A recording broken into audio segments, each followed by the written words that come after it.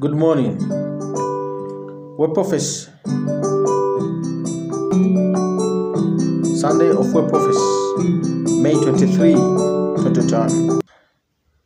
A prayer in American takes us in a Thursday morning, 5 a.m. of May 27, 2020. A sea shooting. A prayer in yourself. I want to get to breaking news now. 3 police officers shot overnight, and they're expected to be okay. So a bit of good news. It happened in North Texas in the Flower Mound area outside of Dallas during a 10-hour-long standoff that just ended a few moments ago.